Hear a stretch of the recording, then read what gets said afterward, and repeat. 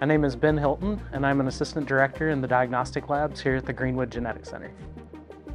My educational background began with a Bachelor of Science in Biological Sciences from Clemson University.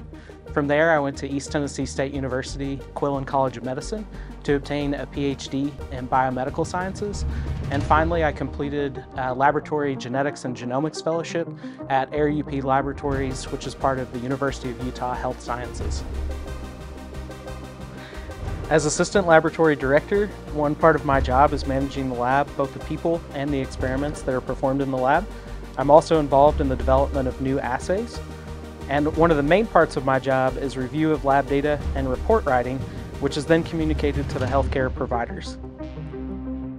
As Assistant Lab Director, my typical day starts with meetings with our clinical team to review lab results in the context of the patient seen in the clinic.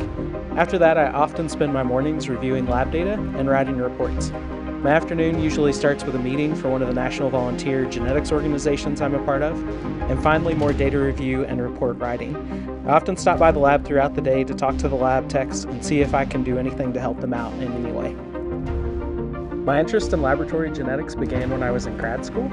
I first started work on Hutchinson-Gilford progeria syndrome, which is an advanced aging syndrome with a genetic cause.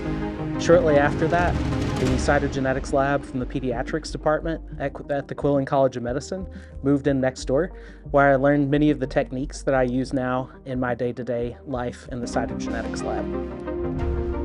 The most rewarding part of my position is providing a molecular diagnosis for a family that may not have a diagnosis otherwise, and getting them the services they need to be successful in their lives. Also being part of the care team is extremely important to me, and also one of the reasons that I'm passionate about genetics.